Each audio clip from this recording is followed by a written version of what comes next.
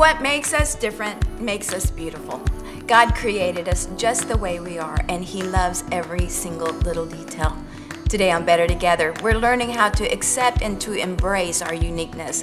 Joyce Meyer, Nicole C, Natalie Grant, and Alex Seeley are joining me. Come on, let's talk about it.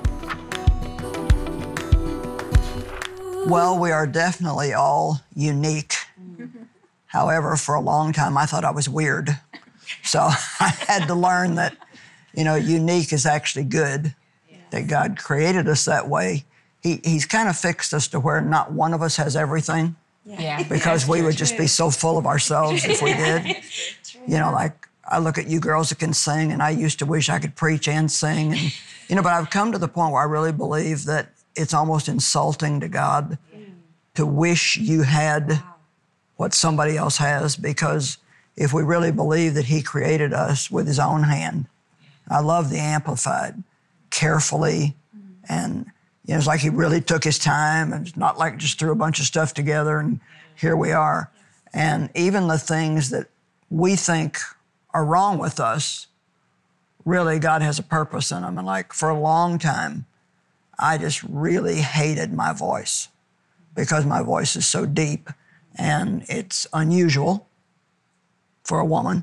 And I would always get, I could pick up the phone and call the desk in a hotel. Yes, sir. Yes, sir. I even called a spa one day to make an appointment to get a facial, and they asked me if I had any facial hair. And I thought I wasn't tracking with her. And so I'm thinking... I know exactly. I was going to say that.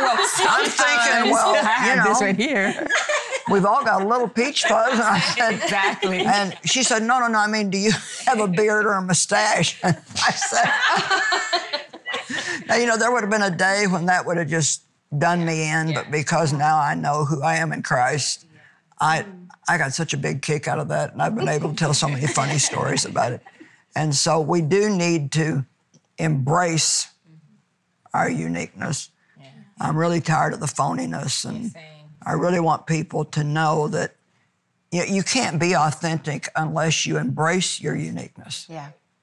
Because otherwise you always feel like you have to try to be what you think everybody else expects you to be. It's exhausting. And like the thing with my voice, after God called me to preach, now my voice goes all over the world. And so a lot of men listen to me as well as women, and not to be insulting to you ladies, you have nice little sweet voices, but I think that men would have a harder time listening to me if I was just really sweet. Yes. Absolutely. And so God knows what He's doing. Yes. Bottom line, God knows what He's doing.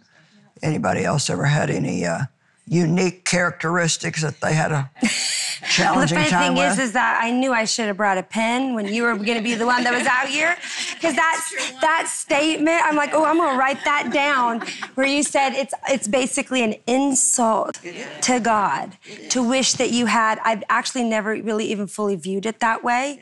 And I think just that one statement, it's like, hey, thanks for joining us today, bye. Right? Because if people can get a hold of that it's an insult to God, because how He made you and equipped you and designed you was His idea. Right. And so to think that you're less than, and sometimes I have to tell myself that on the daily, sometimes it's weekly, but just to remind myself of, okay, it's okay that you are in this way, because it's exactly how He equipped you to be.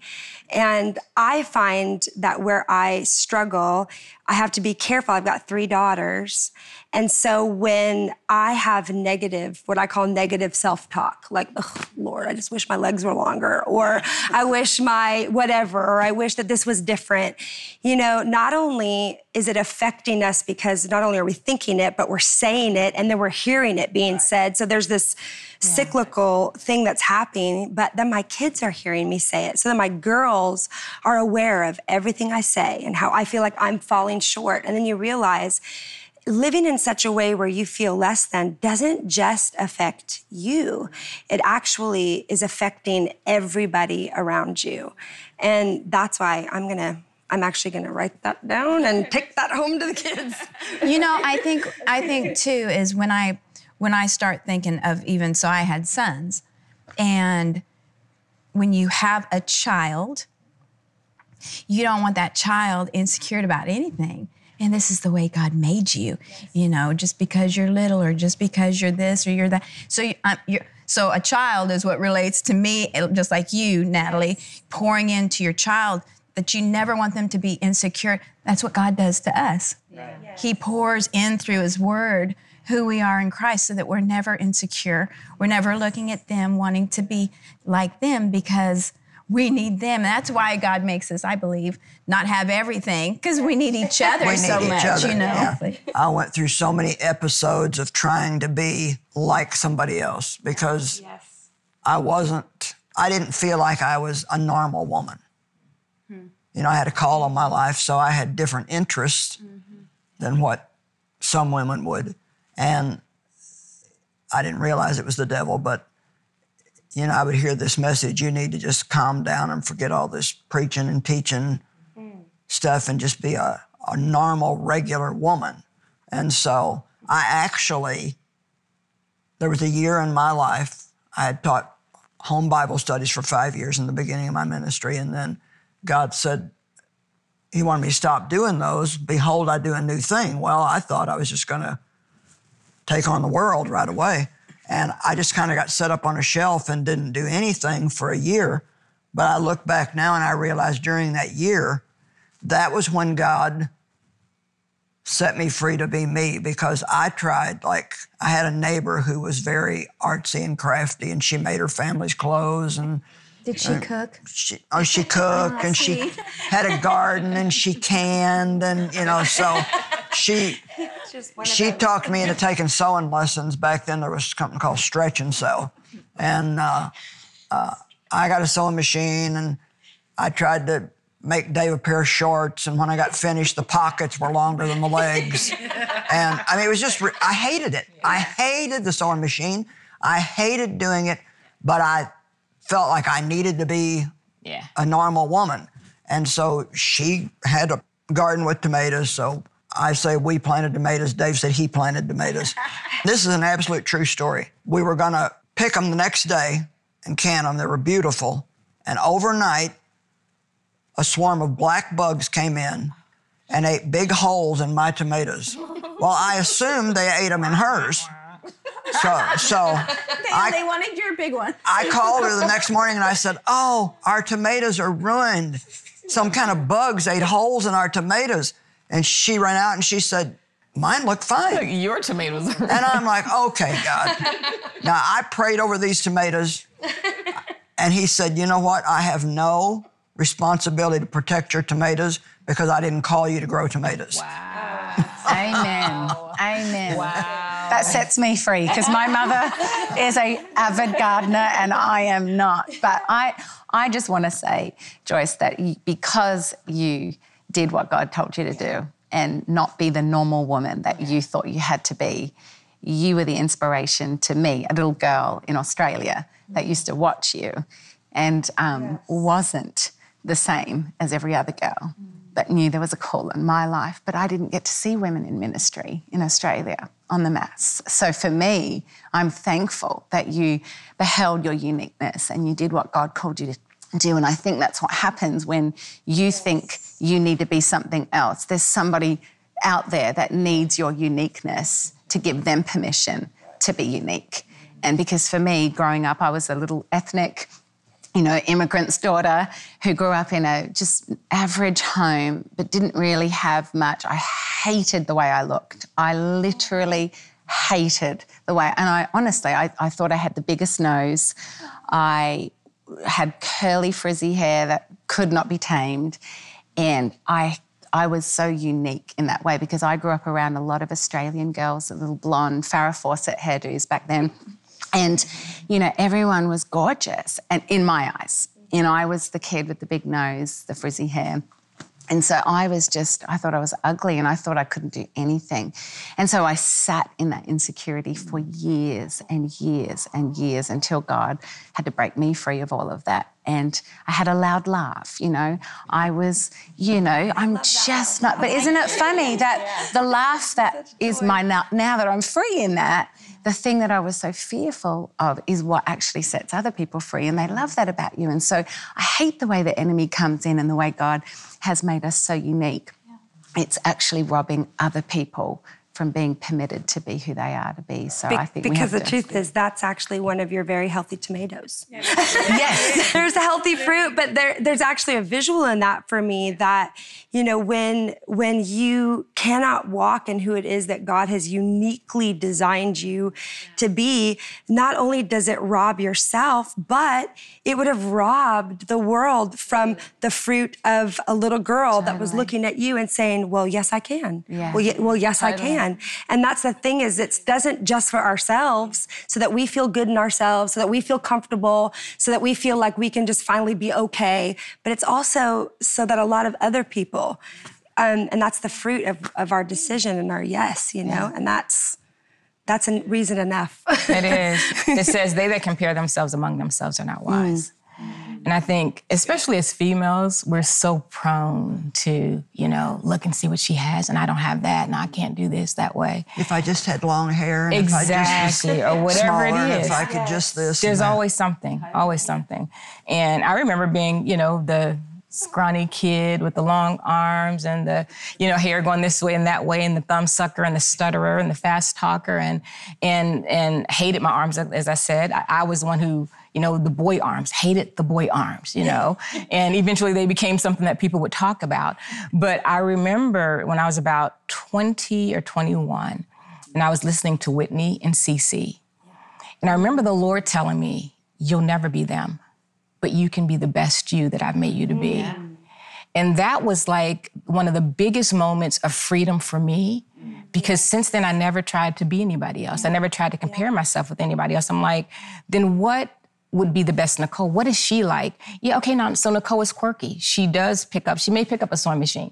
Nicole likes to pick up a guitar. Nicole likes to do flips. Nicole likes to, you know, write songs. She likes to make shirts. And socks. And socks, exactly. You do so like good. all these different quirky things that would make me, I was free to explore because I wasn't trying to fill somebody else's shoes, you know?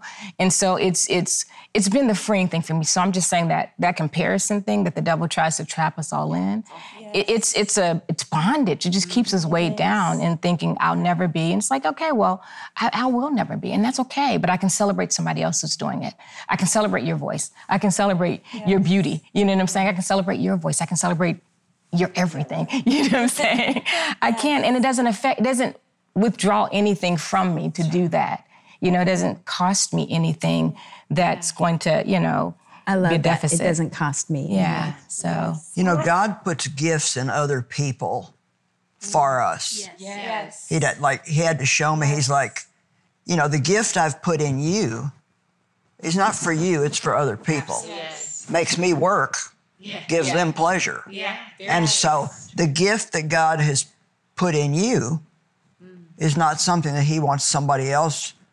I can't enjoy you if I'm jealous of you. That's right. If I wish I could sing like that, I wish I could sing like that, I wish I looked like that, then not only can I not enjoy you, but to be honest, we could never be friends. Yeah, you're right. And you can't even enjoy you. No. Yeah. No, you can't. Yeah. And I believe that probably the largest part of people don't like who they are. Yeah, I agree with that. And I think that is the number one problem that we have, because if you don't like and love yourself, and I don't mean be in love with yourself, but love yourself, you cannot love somebody else because you cannot give away what you don't have. Now that'll preach in itself. Because maybe you see the flaws in others like you see in yourself. Right. And so that's all you can see. You know, we can look in the mirror, all of us. I tried to be like my pastor's wife, and she was sweet and blonde and so submissive. And of course, she loved to counsel people. And she'd say, oh, tell me more. Well, you talk to me 2 minutes, I know what's wrong with you. Here's what you need to do. If you don't do it, don't bother coming back. And I just tried so hard. I did this. I tried to lower my voice. Yes. And people would say, what is wrong with you? And it's so wonderful to finally get through all that nonsense. Yes. And I do think people kind of have to go through it. You do. I think you have to try it to find out. It's just not going to work. And you need to accept yourself. Yeah. And if there's things about you that aren't perfect, I just say, do the best you can with what you got and stop worrying about what you don't have. Well, I think the thing is, too, like when I listen to you say that, it's just a reminder to me that a lot of people are constantly chasing. So, yes, you have to go through that, but then you get to the place where if you can get to the place where you can accept who God made you to be and walk in it, then I look at you in your not real later years, but in your somewhat later years, and you're still here. The longevity is there. And so I think a lot of people watching even, they're thinking about these things they want to do or dreams they've had or platforms they wish they could be on or whatever it is.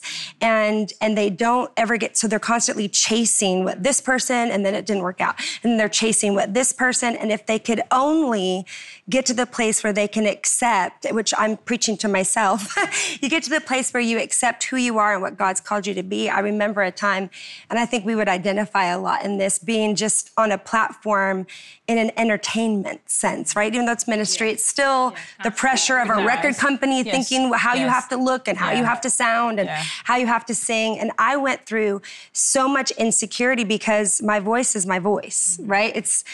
It is what it is. It's power. It's loud. It's strong. They thought I was white. They thought you were black. Right? Exactly. I don't know how to do it another way. And I would look at other people that were like, that was the sound of the moment, you know? Be like, well, you need to be more like this. And then you try to record something. You're like, that's not even me. And it doesn't work. And it doesn't work. And then you're like, well, I'm trying to be this and try to fit into this. And they bring you a sound from pop music. Well, that's what's working. And I remember just going through those first probably 6 to 7 years of my music career of people telling me all the things I needed to be because what I wasn't going to work. It was too gospel to be a white girl. It was too loud. It was too strong. It was too... And you know what? Here I am 22 or 23 years later because I made a decision to be true to what God put in me and who I am and how He created me. And it wasn't going to be for everybody. And you know what? That's okay. It's okay if you're not everybody's cup of tea. You don't have to be. You just have to be true to who it is that God called you to be. And that's where the longevity comes when people go, well, I want to stay the course. Stay the course by staying true, not just to you, but staying true to who He has created you to be. Yeah, and Natalie, I think when we both came out, I'm a lot older than you. I'll just say that. Yeah, I'm gonna put that out there. Yeah. So yeah, I'm gonna say that. No, but I'm gonna say because I was 33 when the Redeemer album came out. You know what I'm saying? So by then I had already had a chance with my trial and error of this is who I am, this is who I'm not. So at that point I was able to say, you know, what you hear is who I am. And at least if you don't like me, you know who you don't like. So I was committed to, I'm not gonna sing what's not me. Because I was 33, I was a little older. You know what I'm saying? When you're younger, a lot of hands are on you trying to mold you into who they want you to be. But I was a little more on the stubborn side of like, no. So, you know what I'm saying? So who I am, if you go back 20 years and listen, it's still who I am. Funkabilly. I'm gonna do something crazy, something funky, something out of the, because that's who I am, you know? And so I think the more we are able to embrace our uniquenesses, the freer we are to just be who God has called us to be. You know, a lot of people are extremely talented. I mean, they can paint, they can this, they can sing, they can, you know, cook, they can all kinds of stuff. And when I say this, I don't say it in a self-deprecating way, but I don't have many talents. My main thing is I'm a good communicator. I'm a good writer and a good speaker. And I can get my point across. And I always say you may not like what I said, but when you leave, you won't be confused. Right. Yeah. You'll know what I said. You'll know what I said. And I just think that there's people watching today and you don't feel like you're very talented.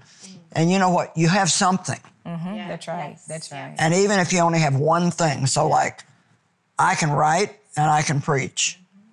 And I've written 150 books and working on 2 more right now. And I preach and preach and preach and preach and preach. And if that's all I ever do, that's fine. I don't have to grow tomatoes. I don't have to like to counsel people. You know, I don't have to be what somebody else is.